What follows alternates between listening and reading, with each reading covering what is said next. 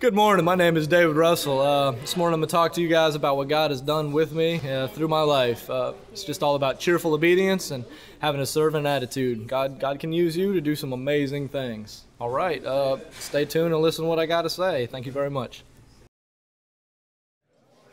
Good morning. God is good. Woo-hoo! All right. Just a couple quick announcements. There's sign-up sheets, so make sure you use the sign-up sheet.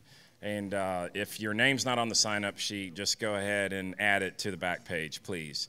Name, email, phone number, and whatever else. Date of birth, serial number, or social security number.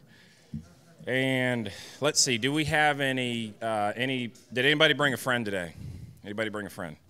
All right. Got some friends somewhere. Thank you so much for coming. Good morning, Lowell. All right. And how about sons? Do we have any sons? I know we're all sons, but did anybody bring their sons? Yep. What's your dad's name? Joe. Good morning, Joe. All right. And how about some other sons? What's your son's name? David. Got David? Go ahead. There's two more. Glenn? All right. Good morning, Glenn. And then there's Jerry's got two. What are your boys' names?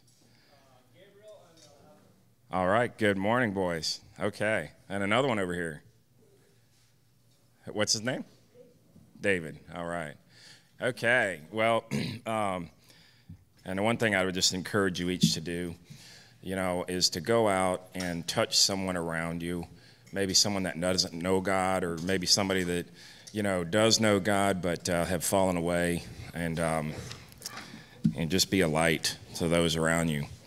And so, speaking of that, our speaker this morning is David Russell, and most of you probably don't know him. He's not a member of this church, but the first time I saw him was probably about a year and a half or 2 years ago, and I think his head was shaved, and there was a cross spray painted into the back of it, but I'm not exactly sure because it all happened so quickly.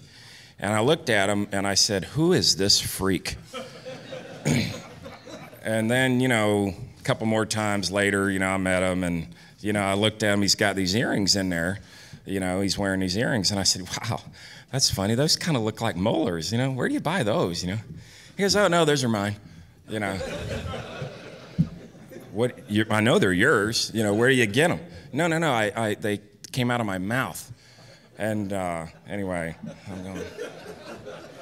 Yeah, I use that as a way to, to connect with kids. They'll never forget, the guy with the, teeth earrings, And I thought, wow, that's probably true, But anyway, every time I see him, he's got a smile. He's encouraging. He's always got a funny thing to say. And there's just always this little aura around him of joy. And I thought, well, here's somebody we need to hear from. So here we go. All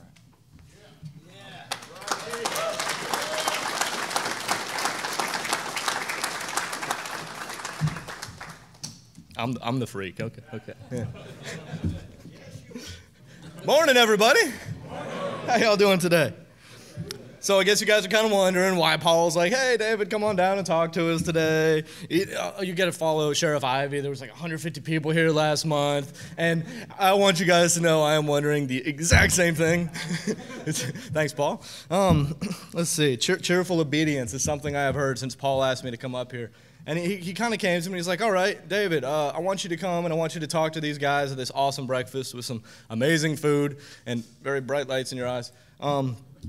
And I just want you to talk about, whatever you have on your heart." I'm like, "All right, so you got some guidelines or anything?" "Well, God will tell you what you need to say. You just get up there and you just tell him what God wants you to tell him." All right. Oh, and don't talk bad about religions, and don't ask for money, and don't talk about Christo because they've all heard about Christo. Real quick, show of hands, who in here has been to Christo? Now, all those hands up, I'll guarantee you they're leaders in their church. They're doing some ministry. Okay, that's it. Done with the Christo thing for now. Cheerful obedience, got to listen to the man. So, I'm quite sure that all of you have heard better preachers than me. guys that can quote every scripture in the Bible, you know the addresses where they are. So I'm not going to bore you with my knowledge of the scripture, because I learned a lot in Sunday school, you know, David and Goliath and all that good stuff. But there's a story I know better than anybody else, and it's my story. So we're going to give that a shot today. Whew, here we go. My story is not a story of success, though. It's not. It's a story of being extremely blessed when I didn't deserve to be. I am 33. I'm married to a beautiful wife. She's 6'1", so I look up to her. She's awesome. She really bailed me out of a lot of trouble when I was not being good. I have a beautiful daughter. She is 3 years old as of 2 Saturdays ago, and she is wearing 6-year-old clothes, so she is very quickly trying to catch up to mom. That's why this arm is so much bigger than this arm, carrying her everywhere. They keep me grounded. They're awesome. They're my motivation for a lot of things. Thanks, Amanda and Olivia. I love you guys. So I've been going to church since I was born. I cannot remember a time in my life when God was not there. Nobody ever had to introduce me to him. I've known him since I was way shorter than my daughter.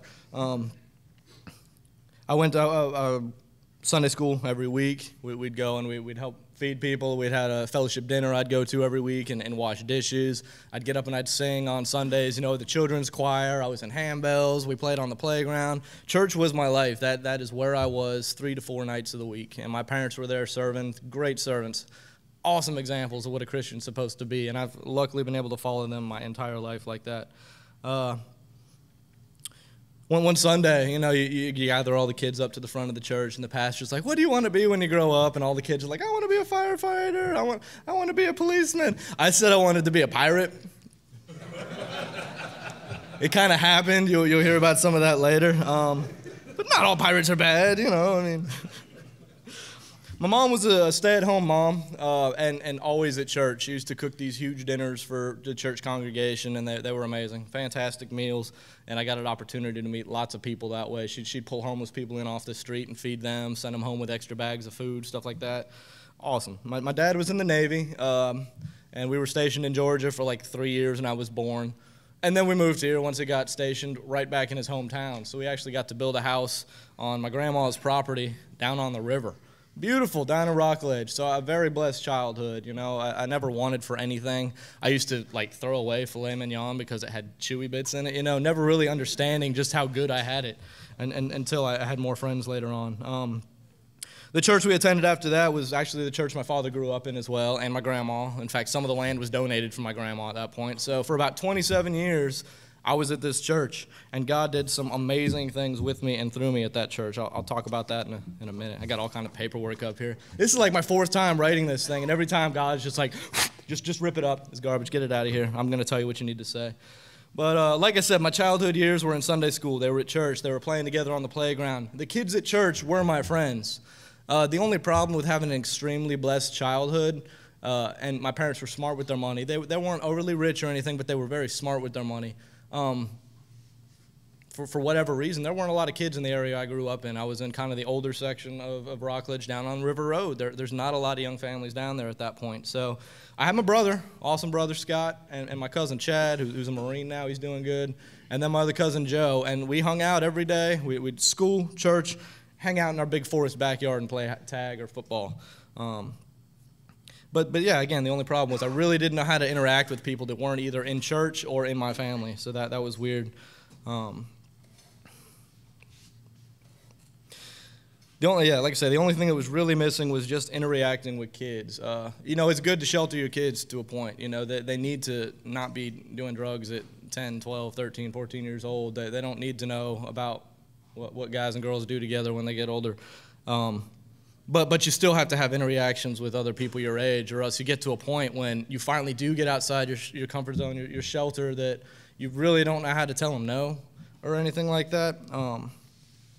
So in middle school, I got to middle school. In elementary school, I was good. No name on the board or anything. Went and did my work all the time. Not like a straight A student or anything, but I don't think I ever got a D or anything, so that's good. I was short when I got to middle school. I was 4'9" until I was 18 years old. Ooh, big deal, he was short. No, it was rough. I was 4'9" until I was 18 years old. So in middle school, most of the cool people I wanted to hang out with were like, "You remind me of my younger brother. Go away. You're annoying me." And that's pretty much how middle school went. Again, I was good, no trouble, no detentions, nothing like that. I got to high school, still short, still that little teddy bear, cute little kid. Not cute like the girls want to date me, just cute like I'm a teddy bear on there. And anyway, I finally met up with a bunch of guys that were the kind of the outcasts of the school like me, and we called ourselves the River Rats because we always were in the river. That was the good part about living on the river. I had this huge swimming pool full of manatees and manatee poop and jellyfish and stuff. We were in that thing every single day. We loved that water. If we weren't swimming in it, we were kayaking in it. We were out on the island trying not to set the entire thing on fire at once. Oh, well, I won't tell you too much about that. I'm on camera. I don't want to go to jail. So okay, now we get to the negative side, okay? This is the pirate section of my life, right? So I've been a player. I've had more than 3 girlfriends at one time. I'm not proud of it. I did it. I've dealt drugs before. Not cool, but I did. I used to throw so many parties at houses that I house sat for that suddenly I wasn't allowed to house it for too many more people anymore. Sorry about that, guys. That wasn't cool. I really do apologize. I've had so many concussions from skateboarding. I can't remember them all, but I get told about them quite. Remember that time you fell out the tree on your head? No, the other time. No, the other time, David. My friends are good at reminding me of stuff like that. I've skipped out on so many DUIs. I could have so many DUIs, but I'm sneaky and I know the back roads. Not proud of it, just letting you guys know. I'm not a good person. I'm regular and normal. And God still used me, and we're going to show you how he used me here in a second. We used to take a lot of island trips and go camping out on the island, just a big group of guys, and everything we did all the time, we drank and we'd smoke weed out there, and we'd do things we shouldn't do. Sometimes we'd chase other people off the island by running around naked, and for some reason they didn't want to be on the island with us at that point. Whatever, it was really Lord of the Flies type thing. It's what we did as kids, Luckily, I grew out of all that silliness, as you can tell. So... All right. I could really go on for this entire half hour just telling you about the bad things I did, but that's not what I'm here for. I'm here to glorify what God has done through me and with me. So, on to some of the pluses. All these hooligans, all my hoodlum friends, our River Rat crew, we actually did a lot of good in our church, too. God blessed me with an opportunity to work at a Boys and Girls Club. I had 185 kids every day after school by myself in the middle of the ghetto. Whoa. I had never worked with kids before, but man, I'll tell you what, that was an experience. 185 kids. Now, how can a guy who's never, oh, and I was shy too, by the way. I was very shy because I was 4'9" growing up. I was a shy guy, and here I am in charge of 185 unruly kids every day after school. I had to get them snack, had to do their homework with them, had to teach them how not to beat each other up when we played basketball, and I had to make sure they all left with their correct parent every day. And that was pretty impressive. There's only one way that happened. That's through the power of God. The cool thing is, at the end of the day, we had all these leftover snacks, and I started taking them home with me because I couldn't put them back in the closet. If I saw a homeless guy on the side of the road, here, have a pudding pack, have some chocolate milk, whatever we had in. Well, not chocolate milk. It turned into like chocolate cottage cheese in the trunk of the car. But whatever we had in there, we would just give out to people. Eventually, I found out where the food was coming from with Second Harvest Food Bank. If you're involved in a food pantry anywhere, you know who Second Harvest is. They get really cheap food for food banks, which is an awesome ministry. I worked there for a while, and I did some I'd go out and I'd can't find the word right now. I'd look over the food pantries, make sure that they were all inspector. Haha. I was inspecting other food pantries. After a while, I realized, man, this is kind of easy. There's not a whole lot of work to food pantry other than you need some muscles and you need some people who are dedicated to it. So we started a food pantry at my church, and we were there every Monday and Saturday for at least 3 years, but before it turned into just me on Saturdays, and it ended up, at the end, it was 7 years. Now, we had support from the church because we started out negative $2,000 in the hole. By the time we were done after 7 years, we had $8,000 in the positive in the account, which that's amazing because most of the church really didn't want us there on account of homeless people they're dangerous and they're scary when we walk out to our cars at night, which is a valid concern if you're a little old lady. I don't know why you're walking out to your car at dark by yourself. Somebody should really take you out there. But if if you got food there, it's just like bait. It attracts people. So I guess their concerns were valid. So the only real help that I had were the crackheads. They'd come and they'd stock my shelves. They'd do 3 hours of work in 5 minutes. No problem. Done. Those shelves were stocked. Those labels were facing forward. it worked, you know. They were being cheerfully obedient. They were listening to what God wanted them to do. Yeah, they were getting free food out of it. Yeah, I know sometimes they took way more food than they were supposed to. But they were in the presence of God. They were helping people out. They were doing what God called them to do, whether they realized it or not. And this little food pantry with a bunch of pirates and crackheads and kids that just needed community service because they beat up their mom or they robbed the car and took off with it. We fed 2 million pounds of food to over 10,000 families. We had 250 people every Saturday. We had 7-8 tables of bread every Saturday. It was an amazing ministry, and I was in charge of it. And that boggles my mind that God used me to help with the food pantry on that capacity. That's good, right? It was cool. It was great. It was great. Well, during all this going, that's enough, okay? It's for him. It's not for me. During all this time, after about 3 years of doing the food pantry, the church is like, well, you've already got keys to the building, and you know where the light switches are. What the heck? Let's make you the youth leader. I'm like, yeah, great. Youth leader. That sounds fun. I've worked with kids before. So, youth leader, and then they're like, well, we'll make you the children's director too because you're like the only young guy in the church. So, yeah, we'll make you that. And we need a drummer in our praise band, so I got to be drummer in the praise band, and suddenly they're like, well, maybe you should sing in the praise band. So, I don't know if that meant I was a bad drummer or not, but immediately I went back to drumming, so maybe it was the singing that... You guys are good at math. I know you can figure it out. Oh, by the way, I've got ADD. I don't know if you could tell. I don't think it's a math term. But, So through my chance to be a youth leader, I got to be a PE coach at 2 special needs schools. What? Oh, I used to be terrified of special needs kids too because I didn't know if they'd drool on me or if they'd smack me or something. Man, I tell you what, God humbled me immediately because I used to take my best buddy, I called him Honey Bear because it embarrassed him really good. One of my best friends, man, I tell you what, I had to take him to the bathroom. Every time this kid went to the bathroom, his whole life, he had to have somebody take him to the bathroom. Pull his pants down, pull his pants back up. Do you have any idea how humbling that is? Yeah, it's awkward for me. All the guidebooks as youth leaders say, do not take the kids into the bathroom. And I'm like, but I have to. And that's awkward. You know, a lot of youth pastors are kind of like, nope, we're not going to deal with that. I also had drug dealers in my youth group, and I had kids that I had to let go on smoke breaks. I had kids come in hungover. I had the kids that aren't supposed to be at church because church is for good people. I mean, you got to get there somehow, but there's steps, you know, to get there. That's fine. So we had as kind of a misfit youth group, and we had lots of people at the church that scared people at the church. And that's understandable that, you know, if you have a beautiful social club, that you don't want scary people in your social club. So for whatever reason, eventually we ended up having to leave the church. My whole family, gone. 27 years, 3-4 generations in the church. We were politely asked to move on to another spot. So we did. That was cool.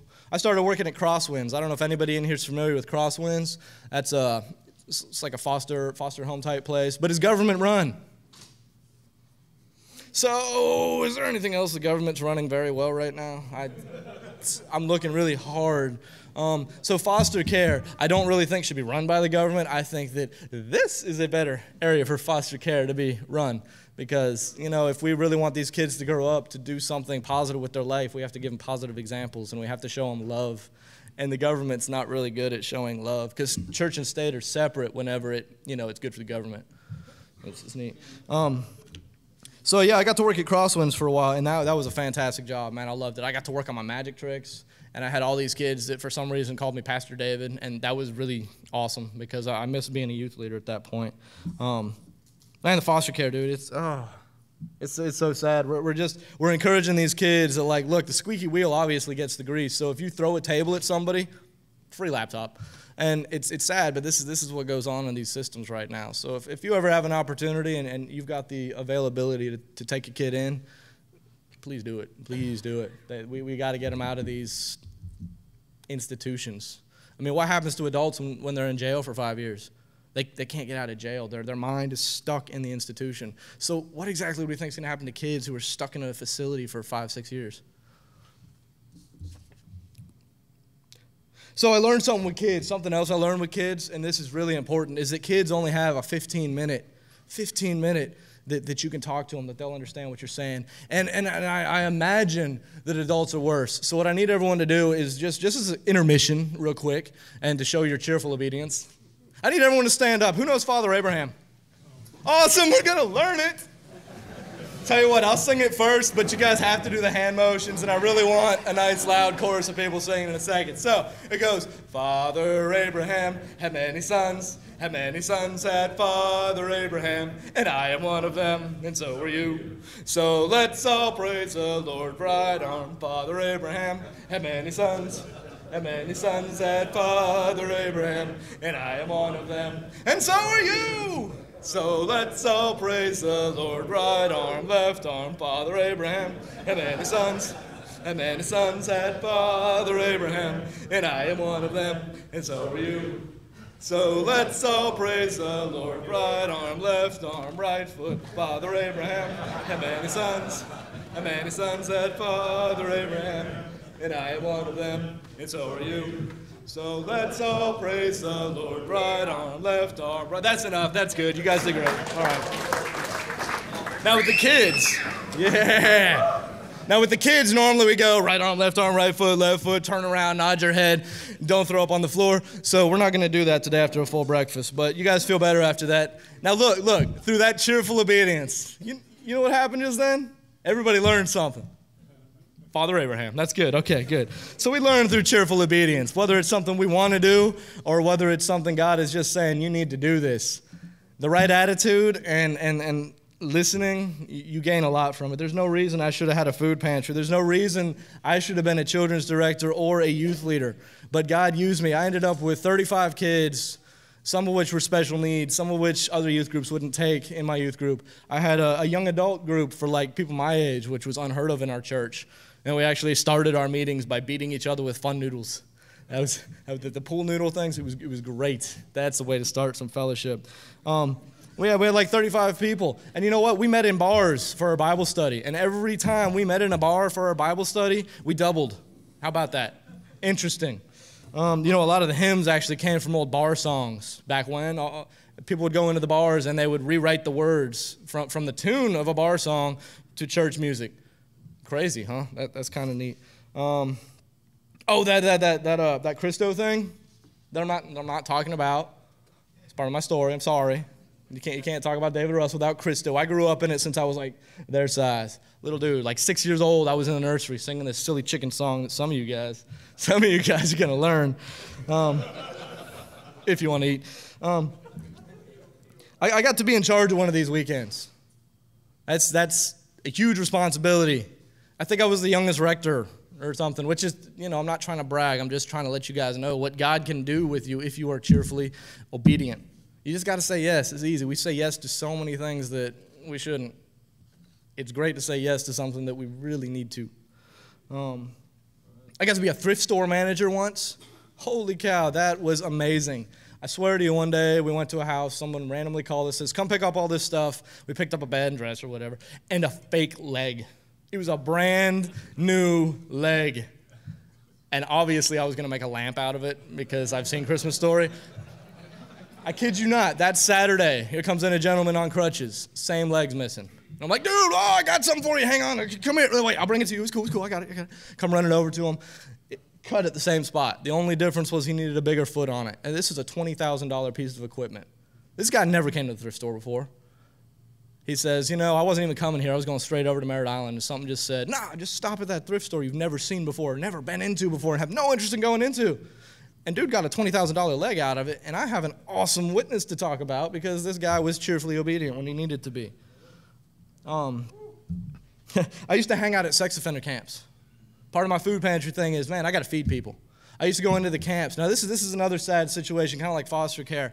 Here's these guys that out of jail, whether they really did something that they deserved to have an ankle monitor, or whether their girlfriend was 17 and they were 18 and the mom got real mad about it, these guys, ankle bracelet. They got to check in at certain times all the time. They have to live in this certain spot that their ID says. IDs are like $50, $60 at this point. Now, certain members of society kept coming in and rushing them out of their place. So every time they were forced to move, that's $50 for an ID. That's going down and re-registering where your ankle bracelet is. Now, if you're homeless and you're just out on the streets, Where are you going to get $50 from every time that you need to move because you were forcefully moved out of your place? Oh, and did I mention they also had to pay for the generator to charge their ankle bracelets, because if their ankle bracelets died on them just once, they're right back in jail? How do you do better for yourself with that? That's rough. Yeah, government. All right, cool. Used to go hang out with them, and man, I tell you what, before I had a daughter, it was a lot easier to do. Now I'd have to think maybe twice about it, but man, just these guys out here, and these are normal people. A lot of homeless people in our area are just normal people who missed one paycheck. I could be homeless if I miss one paycheck. One paycheck. That's scary. Not like people my age. I don't know anybody that I graduated from high school that is better than one paycheck away from being on the streets. Even my boss, which is crazy. I do construction work right now. I'm in between, ministry jobs. I'm always ministering as much as I can. Every opportunity I get. We pray at lunch. We're a construction crew that prays at lunch. That's pretty impressive, I think. My boss is getting baptized tomorrow. What? That's awesome. Way to go, Travis. Way to go, man. That's cool. And like 3-4 months ago, he didn't go to church. I'm just like, hey, you want to go on this mission trip with us? We're going to go up to Tennessee, and we're going to have like 35 kids with us, and we're just going to go play in the snow for a weekend. It'll be easy. Eat some food and play in the snow. And we get up there after 700 miles on a bus together, and very few bathroom breaks, because we'll use the cabin when we get there. All the plumbing was frozen in the entire resort. So you're talking like 100 cabins with no bathrooms. Woo-hoo-hoo. That was fun. Travis sure was happy he went on that with us. And the funny thing is he really was. He was happy to bang on these pipes and use the ladies' hair dryers to unclog. Oh, I wasn't supposed to say that. We'll get you guys some new hair dryers. It's okay. But through being cheerfully obedient, now my boss is getting baptized. He's coming into the family, and it's just awesome to actually be able to see that happen. There were times when I had a lot of friends that were coming to church, and unfortunately the politics of the church chased them off. That sucks. I finally got a buddy who, and I really didn't do as much for him as I had for other people, and now, he's more involved in the church than I am. He's in the praise band, and he's in 2 or 3 small groups, and he's there every Sunday, and right on, man. That's encouraging to me. So now that we're all friends and you guys kind of know who I am and what God's done with me so far. That's the wrong one. I should really number these things better. Ha-ha! Yep, there it is. Now we're new friends. ADD, cool. So this is about relationship. Churches can't be about religion because it's not working. This is communion. Not a little cardboard piece. Yes, it symbolizes communion, and I appreciate what we do for shrinking it down for a church service for those that can't be here, obviously, like the ladies, because it's a men's breakfast. But this is what communion's supposed to be about. And why is this about? Because we need to see how people eat with their mouths open and how they got that little piece of bacon on the side of their mouth there. You need to see the imperfections in people, and you can't do that in a 2-second communion thing. You got to see them spill their coffee, and who's going to help them clean it up? Who's going to actually get up out their seat, get out their comfort zone, get a mop, and who's actually going to help out? We got to start getting out of our comfort zones. It's important, man. You get comfortable, and it's the same thing. You get into that routine. Nothing's going to change. So cheerful obedience and comfort zones, I guess, are 2 of the biggest things that I'm here to talk about. Anyone in here talk to God? I'm sure everyone in here prays. Does anyone in here hear God talking back to them? Now, does anyone actually just hear God like, David, don't do that? I'm sure it's not David, except for half of you guys in here are Davids. I learned this morning. God talks to me through birds. Birds? What do you mean birds? Birds. That's right. Who in here has ever seen a roseate spoonbill? It's a bright pink bird. It lives in Florida with us. Now, those of you who have seen them know just how beautiful they are and how obvious they are against the green backgrounds. Now, those of you who have never seen them, what are you looking at? I don't get it. They're everywhere, just like God. But if you don't know what you're looking for, if you don't know that they're a shallow wading bird and they want to be in the shallow ditches that are alkaline just a little bit so they can get those fishes they really like, if you don't know what you're looking for, you're totally going to miss them. I've seen them in the ditch on the side of the road. But generally when I see them, I'm asking God, what am I supposed to do? What am I doing here? Am I doing this correctly? Boom, pink bird. I'm like, all right, God, thank you. I needed that. I needed that so badly. God talks to me through my brothers. You know how I knew I was going to be a youth leader? Is because the lady in church that I loathed came up to me and said, I had a dream about you last night, and you're going to be a youth leader, and I just needed to tell you that. And that was it. Now, the lady we butted heads because obviously I was a pirate and her son liked me, and we shouldn't have hung out. So she didn't like me, and if God put it on her heart, uncomfortably, that she needed to come and tell me cheerfully, obediently, that I was going to be a youth leader, I better listen, because God is really trying to tell me something here. So God will talk to us, but we really need to learn what we're looking for. If you could totally miss them. If I drive down the highway to go to Orlando, I see turkeys and deer and stuff on the side of the road all the time, but it's because I know what I'm looking for. Most people just see the reflectors, the little bumps on the side of the road. It's okay. We have to be together. We have to spend time together. We got to spill coffee together. One of my favorite analogies is if you have a big fire and you take one of these big logs that's on fire and you take it and you set it over here, what's going to happen? It's going to go out. What happens as soon as you take said log and you stick it back on the fire? That's like us. No matter how strong a Christian you are, you need fellowship. If Jesus needed brothers to keep us straight, so do we. Yeah. I didn't even write that one down, Bob. That's good. We have to make a friend, we have to be a friend, and then we can bring people to Christ. That's why I wanted to tell you everything on these 2 pages. Y'all don't know me. I'm just some kid that obviously can't dress himself in the morning anymore. My poor daughter. Imagine what she goes like to... Anyway. Now that you guys know me, I can get to the heart of the issue. I can actually talk to you guys a little bit. I can let you guys know what God has shared with me. We're all different parts of the body. Not all of us do the same thing. Just because, you like to dunk people fully underwater and I just like to hit them with a little bit of water, baptism's baptism. We don't do it all the same. That's not the important part. We can't get wrapped up on the religion side of it. It's about relationship. Where is your heart when you get baptized? I love my wife. My daughter loves my wife. My in-laws love my wife. All the kids, especially these kids that my wife teaches, love my wife. But we all have totally different relationships. None of them will ever love my wife the same way that I do. I'll never love my wife the same way my daughter does. And it's the same way with God. Just because my relationship with God doesn't line up with Jim's here, it's a little bit different. Mine's got more hair. It doesn't make it any less valid. We got to serve each other.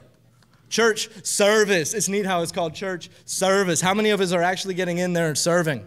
Who's in there just to soak up the AC and the free, chips and juice? Oh, I thought he had his hand up. He's got a camera. Look, he's the sound guy. He's definitely serving, you know what I mean? So it's kind of like, what are you waiting for to serve? Do you need someone to come out to you and say, hey, come up here and do this? No, we're not. It's in the Bible. God gave us authority to do anything that he asks us to do. Why do we need anybody else's permission?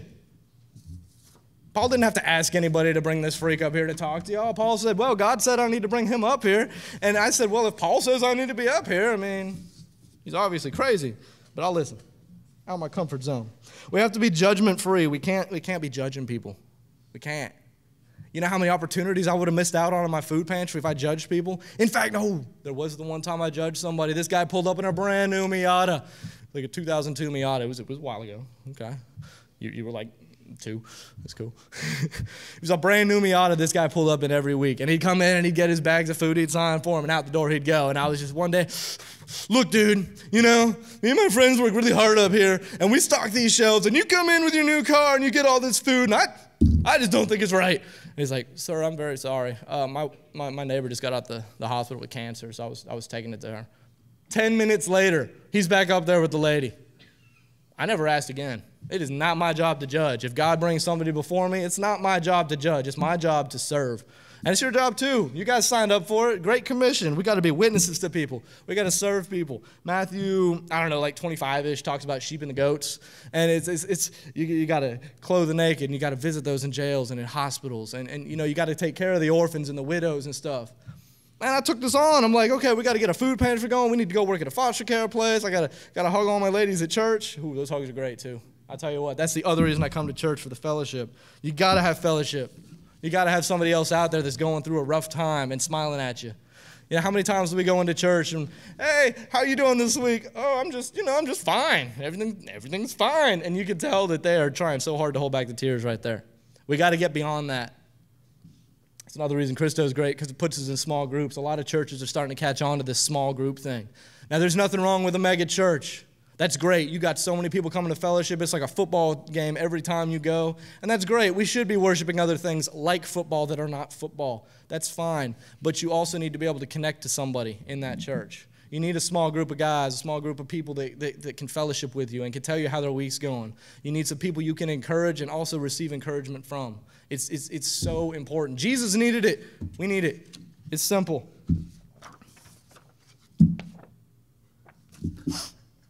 Simple. So God's he's laid some things on my heart. I know there's some things that I'm supposed to do. One of them is start a kayaking ministry for kids. We got all these kids in foster care. I love kayaking. I love talking about birds. There's simple Bible lessons out there. I already pulled one with you with the pink bird. If you know how to find God, you'll find him. There's a pink bird. All right, great. Now we can go back to kayaking. I started this little thing down in Cocoa Village. I just started putting it out on the Facebook. My in-laws like to call it the Facebook. They're so hip. I love them. Saturday morning, we just go down to Cocoa Village Park, and I started singing some songs, and 30 people showed up to the first one. What? 30 people showed up to hear me talk, and they knew me.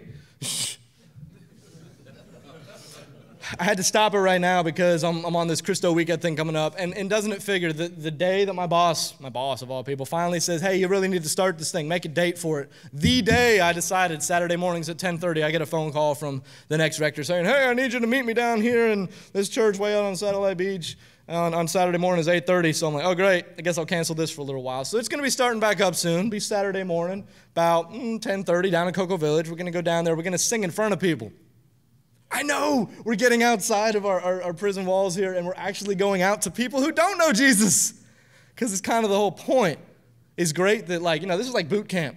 If you're brand new to church, go to church, be in church, get all you can from it, but don't just leave it there. Monday morning comes, you get out and you tell people what you learned in church, all the way to Friday, Saturday.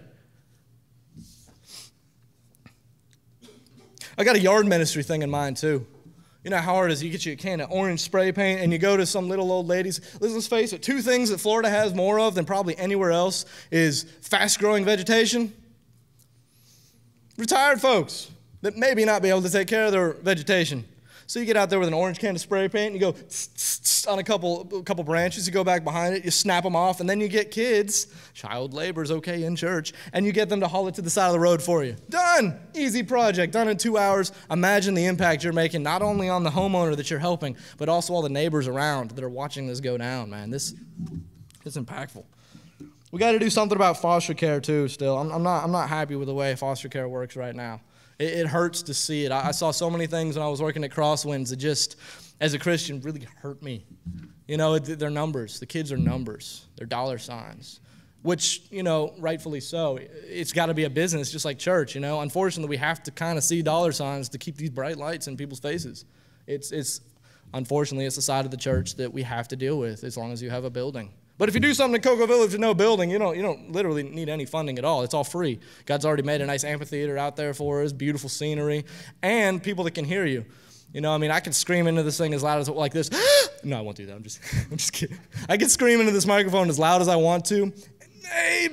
Maybe someone on the other side of the fence might hear it for a second, And then it's just back in this room, and all of you guys are like, why do you do that? There's another part in here. I got a song if I could find it. It's good. Social media. I'm impressed, man. I ain't seen you pull your phone out the entire time. I really appreciate that.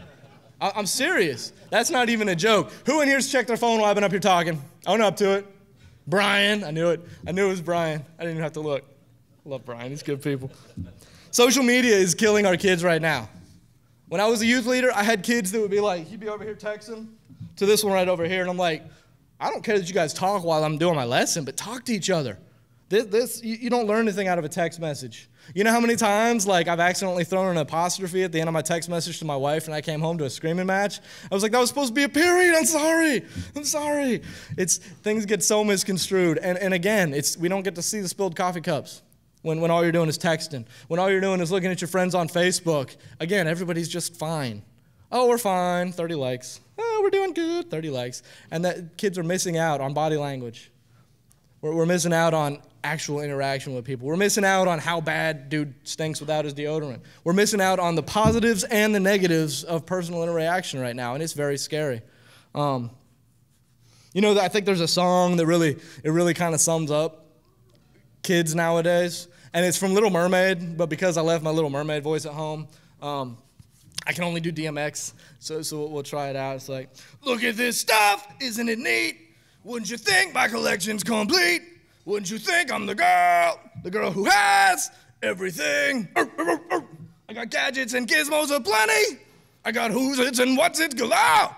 You want thingamabobs? I got 20, but who cares? No big deal. I want more. Clap a little bit. That was good. That was good. Okay, that's enough. That's good. Okay. Kids are focused on themselves right now because that's what we've taught them. We've taught them that we are the most important things in the world. iPods, iTunes, you got MySpace, you know what I mean? It's all about me. I don't care about you. It's about me. Am I right? You know this to be true. Back me up, dude. People are looking at me. Come on, man. Don't put me up here like that. Am I close to my half hour yet? Did I go way over? I knew it. Guys, thank you for listening to me today. I appreciate it. This has been a lot of fun. Remember, I'm a shy dude. You may not believe it. I am a shy person. And God can do amazing things with me just because I'm obedient. Do the same, guys. Y'all have a happy Easter, and remember what it's about, okay? I love you guys. Thank you very much.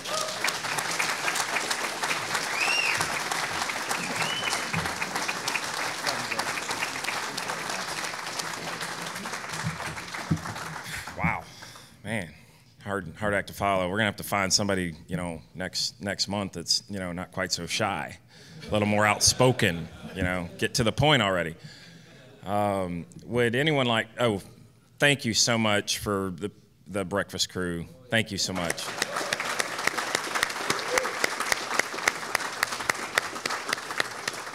Somebody asked me at some point in the week, hey, do you think they could, put a little less spice in the gravy or something?